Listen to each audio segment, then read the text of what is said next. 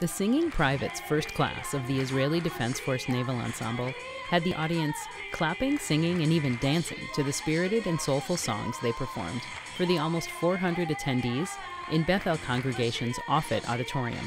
The event, presented by Friends of the IDF and Bethel, honored Charlie Levine, founder of the Baltimore, D.C., and Mid-Atlantic FIDF chapters, and recognized Noah Abrams, son of Cheryl and Tim Abrams, for his bar mitzvah fundraising project, Buckets for FIDF. Also recognized and honored were the 65 lone soldiers and their families in Maryland. So I'm going to tell you a little bit about us. We're the Naval Ensemble. We serve as soldiers in IDF.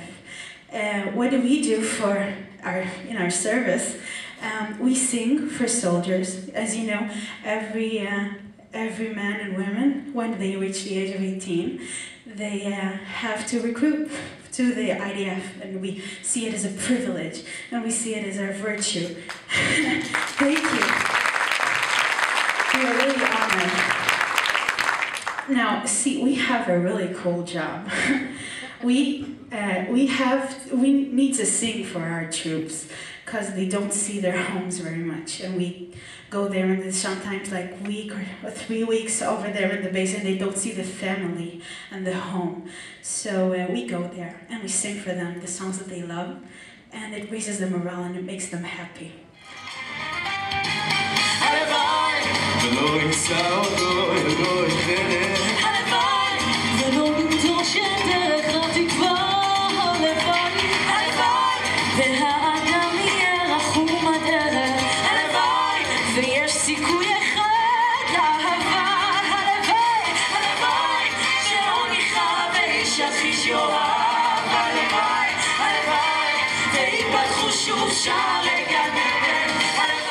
It was the ensemble's first visit to the U.S., and they were impressed with the green beauty of Baltimore and the warm welcome they received.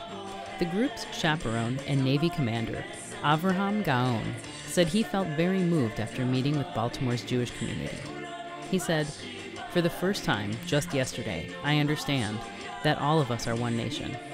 It made me feel that we are friends, family, that we are strong together." For the Baltimore Jewish Times, this is Melissa Gear.